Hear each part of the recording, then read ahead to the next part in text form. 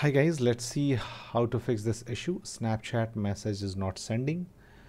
So what you have to do, you have to first of all make sure internet is working, and on an iPhone just turn on the flight mode, airplane mode, wait for a few seconds, then turn it off, and now try again by force closing the Snapchat and then opening it again and then trying to send the message again.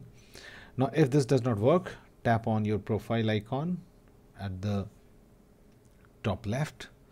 Now tap on the setting icon, clear data, and in this you will see the clear cache. Tap on it and finally tap on clear. It will clear the cache.